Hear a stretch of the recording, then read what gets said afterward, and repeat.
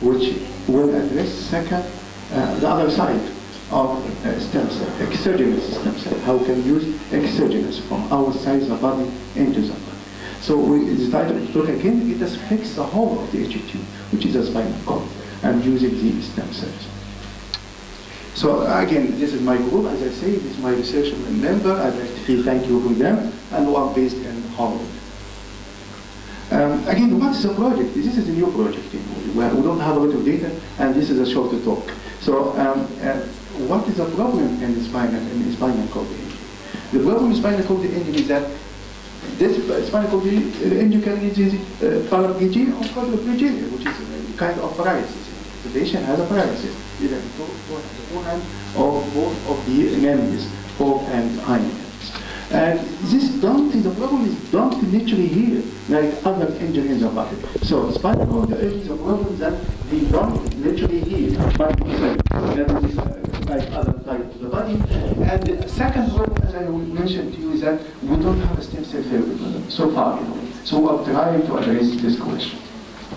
So the spinal cord injury can lead to paraplegia or quadriplegia, and which constitute 36% out of the car accident, with 10,000 new spinal cord injury each year in industrial country. So this is a severe problem, and it is related to the car accident. And very little is known about whether injected stem cell can rescue this problem. So it is a complicated. We have injury which can't be healed by itself, and we don't have stem cell thrown out. And therefore we were interested in this subject. And this is a problem. We have epidemic road accident in the world and in Egypt. This is one of our severe problems in Egypt. Road accident is a big problem. So in Egypt, for example, we have 13 deaths per 100,000 every year.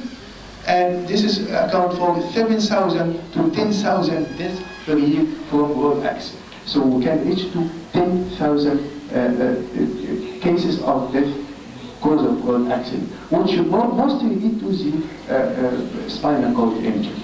So they already have several figures, and worldwide we have 1.2 million people die of the road accident each year. And we expect this problem to be deprecated in 2030, so we have 3.6 million people die just from road accident, which mostly cause spinal cord injury. So this is a severe problem in the world. Right? So how can we fix this problem? And we thought about this project. So the issue is that the problem, as I say, we have a spinal cord injury because of road accident, mostly because of road accident, and they don't literally heal. So if you get other part of the body can literally heal by themselves. But spinal cord injury, this is a problem. They can't literally. So, and the second problem is that is known about whether if we inject the stem cell in the spinal cord, it can be integrated into the spinal cord and differentiate into the nervous cell. So it's complicated. The organ can't be literally by itself, and if we use a stem cell, we don't know whether it can solve out the problem or not, because we don't know if you can get access and differentiate into the nerve in the blood. So our hypothesis is that if we use one type of stem cell called amniotic fluid stem cell, and I will describe what the amniotic fluid stem cell. If we use this cell and inject it into the site of injury in the spinal cord, this cell will be integrated into the organ and can differentiate into the nervous cell, and therefore can fix the problem. So, and this is our hypothesis.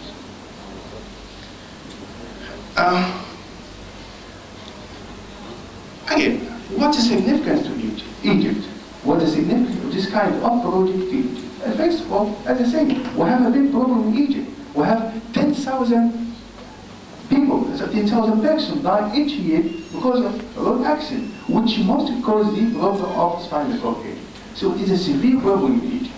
And also, this will solve this problem in Egypt and will improve the economy of Egypt, and we can establish stem cell therapy for this kind of injury, which will improve the economy and will introduce Egypt to the big market, which is stem cell market, which worth $350 million in 2020.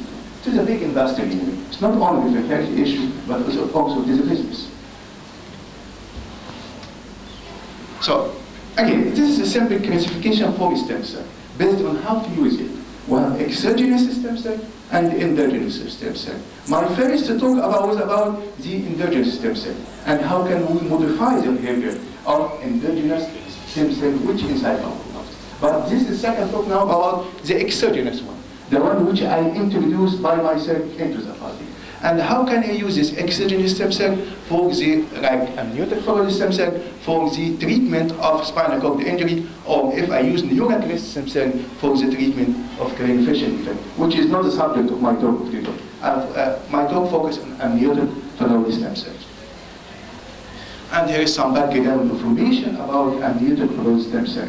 This stem cell, why we focus on amniotic fluid stem cell in particular?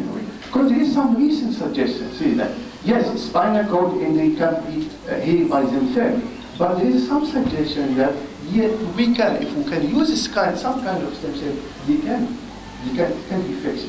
This is the first sign or first signal which help us to move into this direction. And human amniotic fluid stem are a reliable source of stem cell.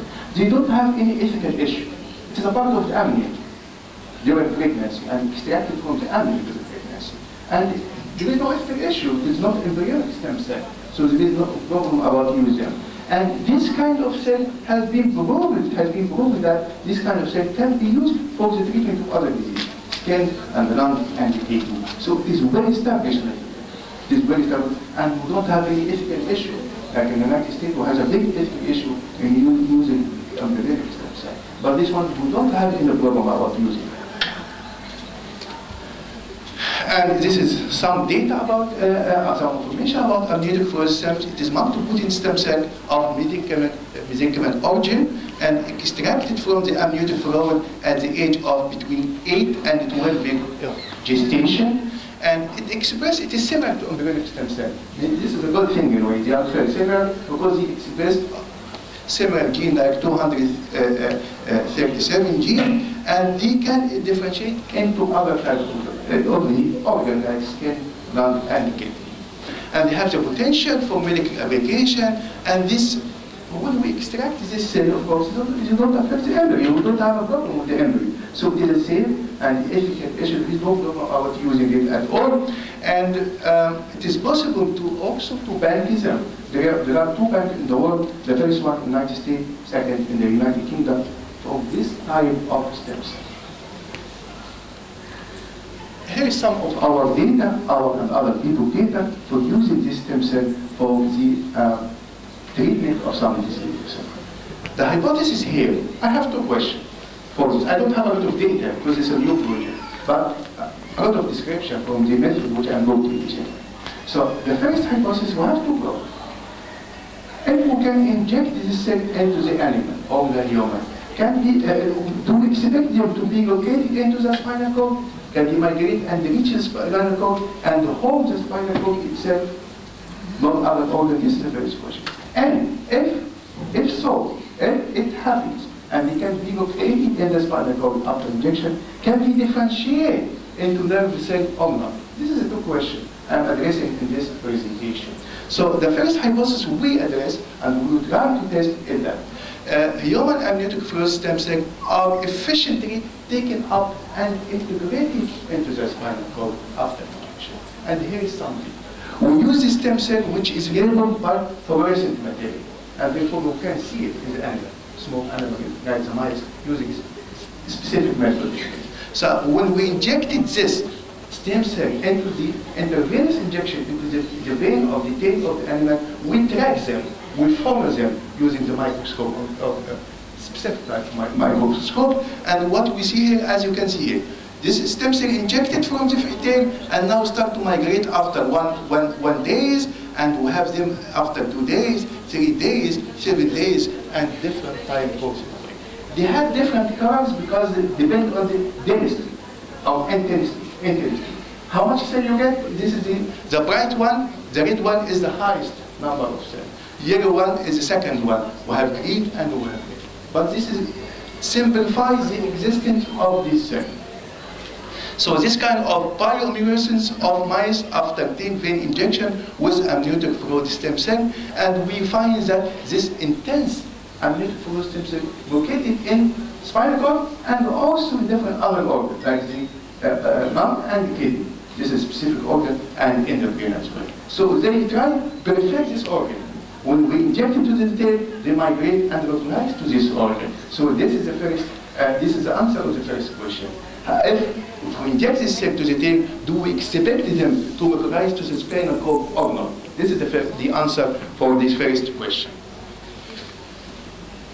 So the second question, yes, okay, delocalize now to the spinal cord. Can this cell be differentiated into the cell or not? So we try this method in vitro and outside the body. And yes, we find this cell can be differentiated into nerve cell. And therefore the express marker of this nerve cell, specific marker. Like nestin, for example, the one here, the green one, and also other marker like the using PCR, like the high 3-phosphatase, this band, and also CIRT. All of them marker for stem cell. When we grow them in vitro, you can differentiate in the nerve cell and express the marker of the stem cell, and we'll group this using different methodology. So we'll get an answer for the second question. Again, this is what we're going to try now. We'll do some animal study, and in the future we'll go to human study. So the animal study, we need to confirm what we're trying to do is that confirm that if we inject this stem cell through the tail into the animal, we expect them to migrate and localize to the spinal cord. So this is the first approach we are trying to do. So we are isolating this stem cell, injecting them in the animal, and tracking them to localize them to the spinal cord and other organs. Okay? Yes, yeah, okay, we find them to localize to the spinal cord. Do we expect them to differentiate into nerve or not? So in this experiment, we will use mouse model of spinal cord, normal mouse model of course, and we will inject the animal and we will treat them. Then we can move to the mouse model of spinal cord injury. We cause this kind of injury in spinal cord and inject this cell to the vein, the tail vein, and then track them and see if they can localize to the spinal cord or not, and if they can differentiate or not. So this is the second approach of this study. Of course, if we can get, if we are satisfied about the animal study, now we can move to the clinical and we can apply this to the human. But I know this is not story, and the animal study is a key.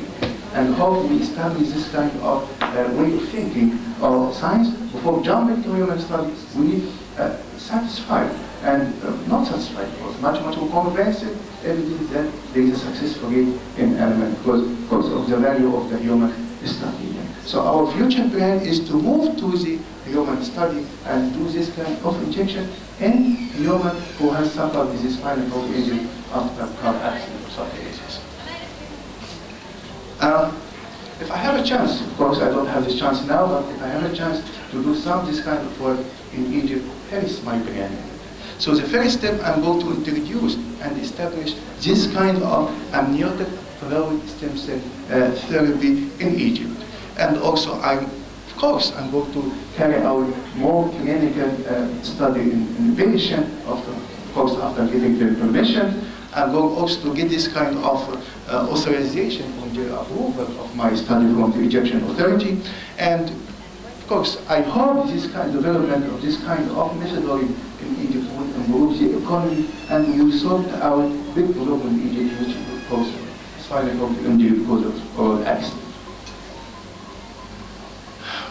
Of course, I don't like to say more about the value of this kind of study to Egypt. Of course, we have more than 10,000 people die every year of car accident, mostly because of spinal cord injury. So we're going to solve this problem. We're going to improve the economy of Egypt for this subject, and we're going to introduce Egypt into the big market, which is the stem cell market, which worth more than $330 million in 2002.